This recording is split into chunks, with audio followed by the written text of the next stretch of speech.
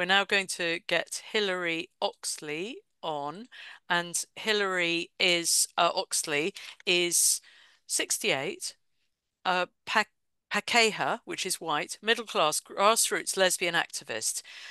Political inequalities are imbued within our everyday lives. Hilary is a male exclusionary lesbian feminist. Came out at 20 in the mid-70s when gay liberation had just started in New Zealand in NZ. Older lesbians were still closeted-ish, partying, yet exhilarated to protest with women, yelling lesbian out loud, and feminism was debated. And Hilary's from Lava, Lesbian Action for Visibility in Aotearoa. I can't pronounce, I haven't done brilliantly, but you'll pronounce it better. And you're going to tell us about being excluded from the fair that Lava helped set up. And thank you so much for being here because it's the middle of your night. So over to you, Hilary, and welcome. Yes, it's Lava, which is Lesbian Action for Visibility in Aotearoa, which is New Zealand. And I can tell you a little bit about Lava. We're lesbians. We are same-sex attracted. We're not same-gender attracted, of course, and sex and gender are different. We're concerned about young lesbians who seem to be facing pressure to transition because of their gender non-conformity and because of being attracted to females.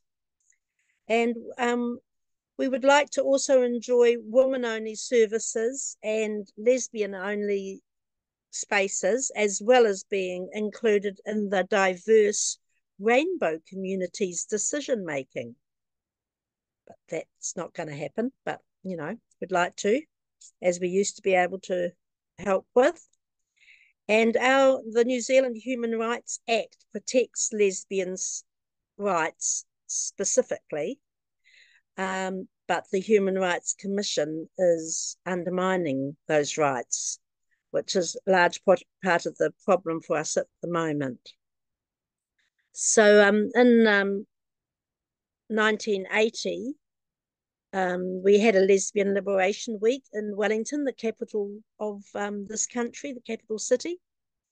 And also in 1980, the National Gay Rights Coalition asked to be included in protection laws. But the Human Rights Commissioner at the time suggested to the Prime Minister that lesbians should be included in the illegal sex, like the guys. And he also told the media that some groups deserve to be discriminated against. So lesbians, gay men and bisexuals campaigned together. And that was when, you know, campaigning, of course, was not online. It was making phone calls, writing letters, turning up at meetings. There's just hundreds of letters, and all sorts of meetings were attended, including the Theosophical Society and all sorts of things. And that led to, in 1986, homosexual law reform. Excuse me. It came into law to decriminalise gay men.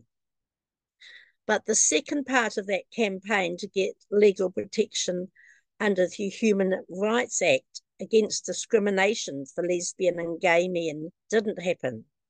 So in 1988, Lava formed, and we wanted lesbians to be visible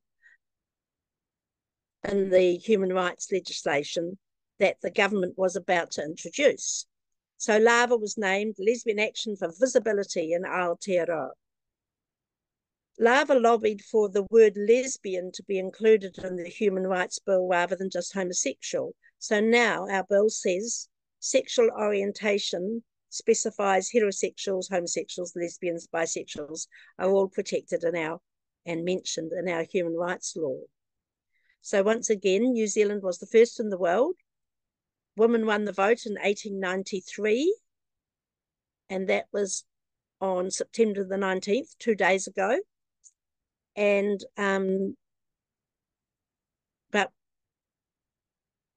but we had problems of men wanting to invade our lesbian spaces already back in that time.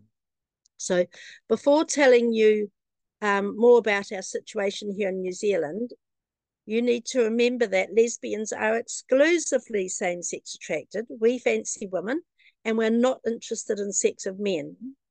Unfortunately, the category lesbian is the most popular one for het men when they're watching porn. So that's quite useful to remind people of that. We don't want men satisfying their fetish by being in our lesbian company. And that includes the het men who think they're women, who are attracted to women. We're not into satisfying men's sexuality. And there have been men who have tried to join our lesbian spaces, of course. In 1974, at Club 41 in Wellington, that was the first lesbian club in Wellington. It had trouble with a young guy. I don't know what he called himself then, but he was a trans-identified male, I suppose. We were kind to him, but said no. That club was in premises that were leased from Carmen Urupe, who was a well-known transsexual. He was a businessman, a drag performer, a brothel keeper. He stood for the mayor in Wellington in 1977. He ran coffee bars and strip clubs. And these strip clubs had mainly gay transvestites performing, dancing, and so forth, and heterosexual family men in dresses serving the drinks. And these men also were good at looking out for the safety of lesbians who turned up there, because lesbians used to go after the private gay club had closed. So there was interactions.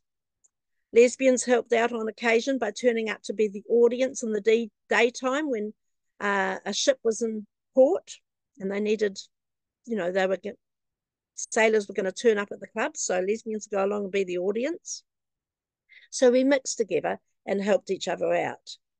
The next 20 years, that's the 80s and 90s, was fun, politically active for women and homosexuals, with lesbians together with and separate from gay pride and trannies at times, but not particularly in conflict.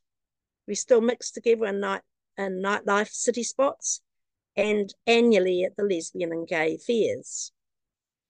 In 1994, Lava had trouble with a lesbian newsletter in Christchurch in the South Island. There was a man who wanted to start a lesbian support group, and he wanted to advertise it in the Christchurch lesbian newsletter. That split the community rather. So we contacted the Human Rights Commission, who said no initially and that he couldn't.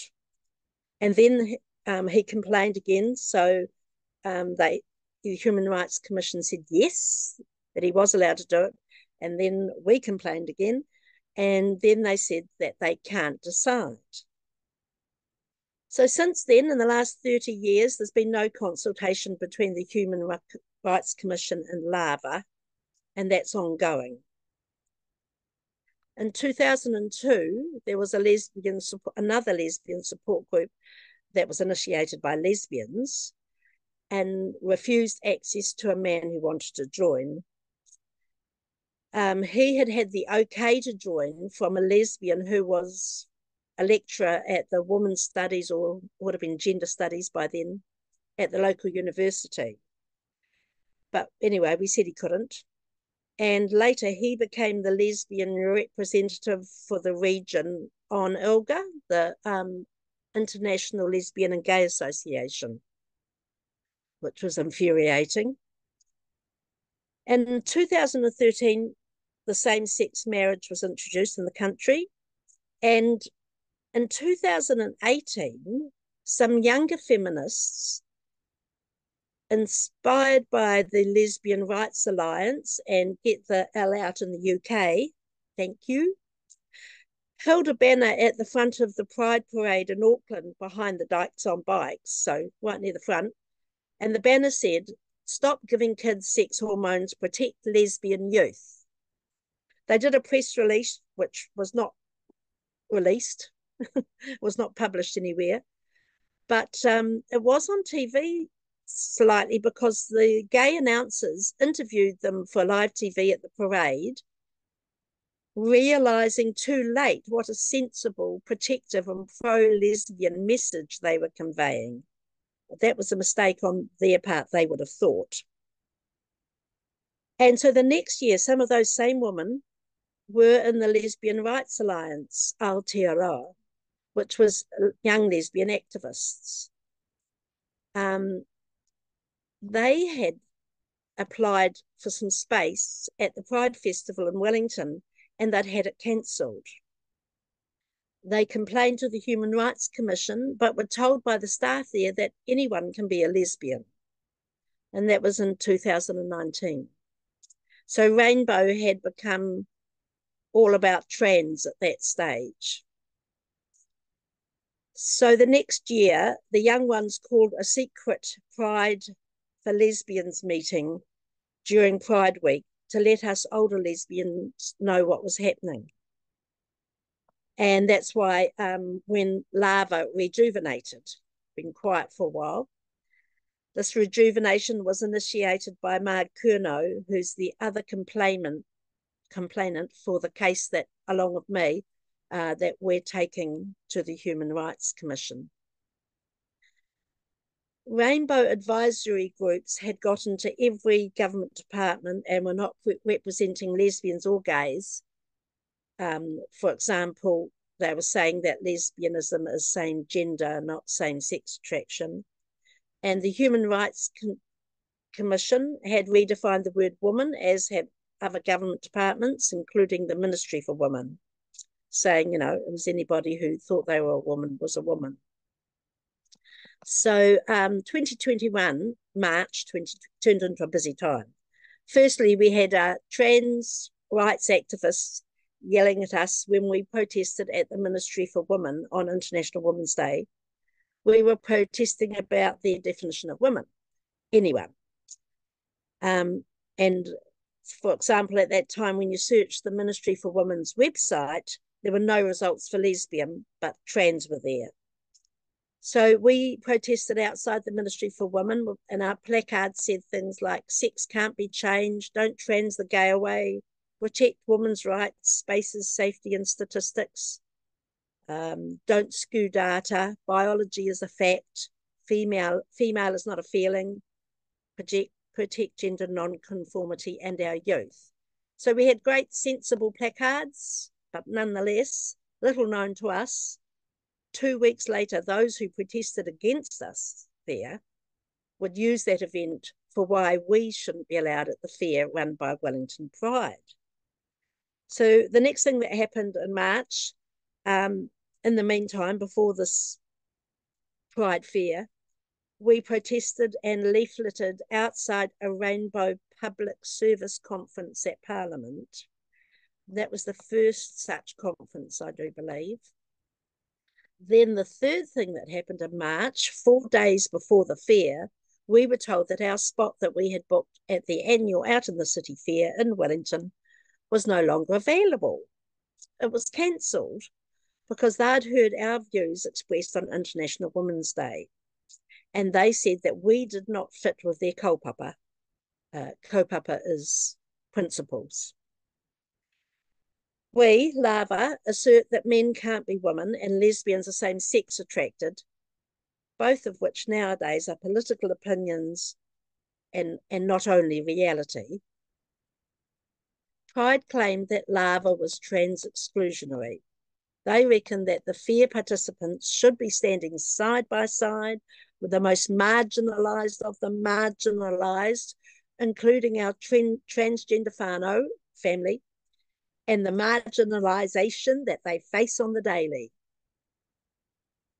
So this standing side by side is, of course, exactly what we had done at these lesbian and gay fairs, as they used to be called, over the past 35 years. We, including lesbians, have been there publicly side by side as broadly inclusive, diverse examples of the rainbow communities, even while not agreeing with each other entirely. So after receiving the cancellation email, Lava requested a meeting to discuss the issue, but we received no reply, despite a stated commitment on Wellington Pride's website to having the hard conversations and to give voice and representation to all. Our intention at this fair in 2021 had been to display a huge map that we'd made showing the Wellington sites of historical, political and social significance to lesbians from the 1950s to the century. It was we wanted to inspire the newer lesbians. We had done so much in those decades, it was a very busy map. But since we had been barred from the fair, we had a demonstration outside the fair. So on the day of the fair, a dozen LAVA members displayed the map, along with old political posters outside the fair. A noisy counter-protest formed and surrounded us, chanting, "Pack your shit and go," in our faces, right there, and displayed signs bearing slogans such as "fuck turf cunts." So I was there handing out our media release to people entering the fair, and I engaged in conversation with women, and I heard that they cannot find lesbian events or groups to join in on, and these were newish women.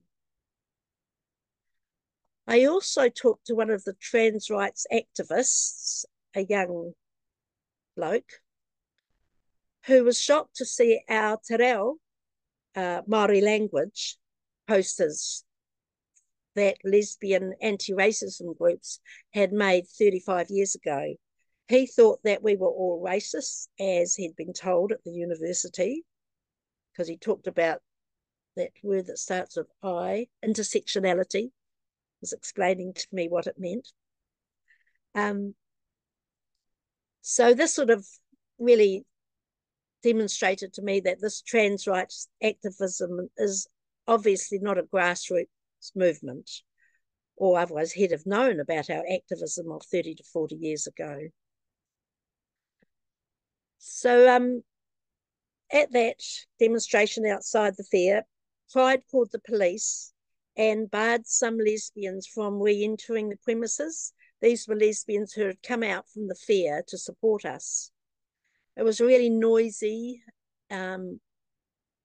stressful, and a very sad day. So we made a complaint to the Human Rights Commission about discrimination under the Human Rights Act. That led to 2 rounds of mediation, both of which had no resolution, which meant that in December 2022, we lodged a complaint with the Human Rights Review Tribunal, and we are currently preparing for a hearing which will take place later this year or early next year.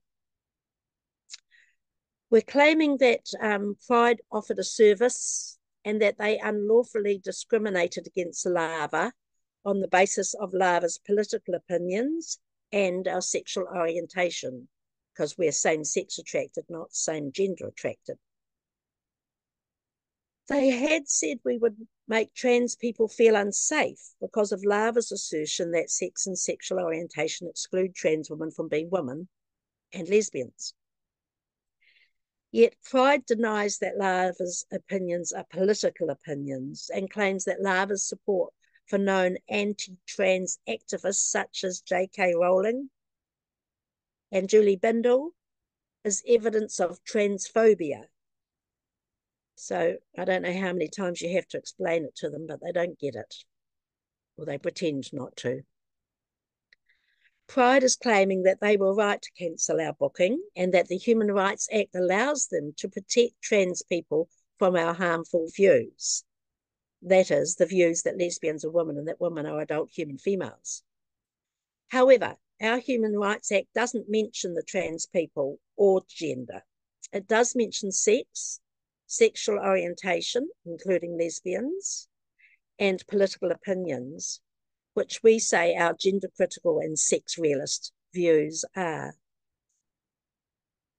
A difference between New Zealand and the UK, for example, is that in the UK, philosophical beliefs are protected under the Equality Act. In New Zealand, it is political opinions that are protected. So we have to prove that our gender critical beliefs are political opinions. And many of us feminists already understand that the personal is political. So New Zealand is one of the countries most affected by the negative impacts of gender ideology. We have 10 times more young people on puberty blockers per capita than the UK does. 10 times more. And that is when the restricting access on the recommendation of the Cass Review hadn't even come into effect. So even before that came into effect, we had 10 times more young people on puberty blockers per capita. So if this case is successful, it'll be a turning point internationally, we think. It acknowledged that pride is political and gender ideology is political, and we are all entitled to hold a political opinion about it. We in Lava are mainly, but not entirely, but mainly unemployed, staunch lesbians who are speaking for ourselves and for those that can't or won't speak up because of their jobs or because of physical intimidation and threats of being ostracized. And we're seeking your support to promote our campaign for awareness and fundraising. We've already managed to raise approximately $10,000, which is an eighth of our target of $80,000 New Zealand dollars for our estimated legal costs. Mainly, we've got the 10,000 so far. That's 12% of the 88% to go. We've still got 88% to go. But what we've got so far has come from within New Zealand. But our country's population is only 5 million. So we definitely need support from overseas to help pay our legal costs. We don't have long to raise the $70,000, which is still needed, because the 2-week hearing is likely to be either late this year or early next year. So now we're fundraising in earnest. So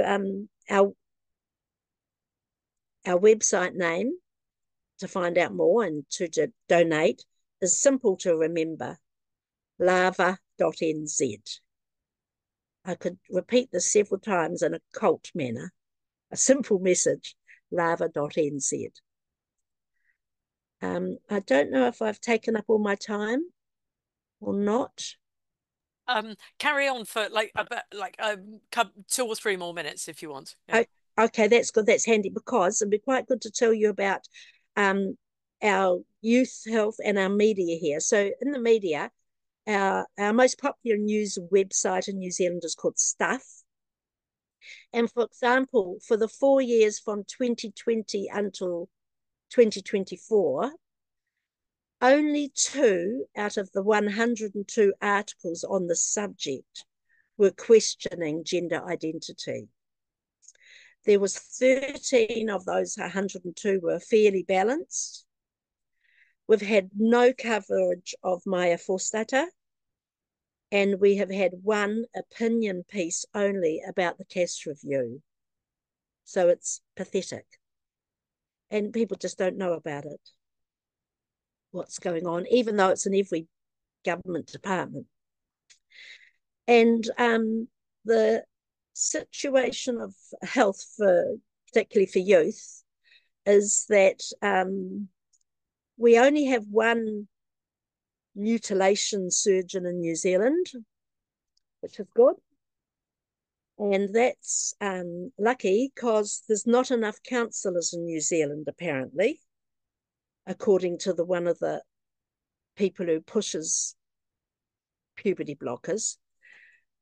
So she uses that not enough counsellors as justification for having to refer young people on to transitioning. So in the last few years, since being discriminated against by the Out in the City Fair, Lava's been explaining and fighting for better law changes than what we've ended up with. In 2022, self-ID sex came into law, but the Human Rights Act says we can still have single-sex services, facilities and sports. We can still have that. So other factors apart from birth certificates can be taken into consideration for this. It's up to the provider to rely on their own policies to what sex means. And another new law is conversion practices prohibition, like elsewhere. It's using that Moat and Bailey technique, confusing homosexual with transsexuals to their advantage and falling back on homosexual examples to justify unrelated trans situations. Our Human Rights Act has not actually changed. It specifies sex, but the Human Rights Commission says the protection is the same gender, not same sex. The Human Rights Commissioner that we've had over the last few years and who's just left was Professor Paul Hunt. He was at the Yogyakarta discussions in 2006, or maybe anyway, the second one's 2017, as was Professor Wintermuth, who has since said that in those discussions they did not consider the effects on women, nor that fully intact men would be benefited. So Professor Wintermuth's fabulous. He suggested the law could have simply sought to protect people from violence, harassment or discrimination based on gender non-conforming appearance or behaviour, which is much like what has been suggested to our Law Commission here earlier this month by groups such as ours.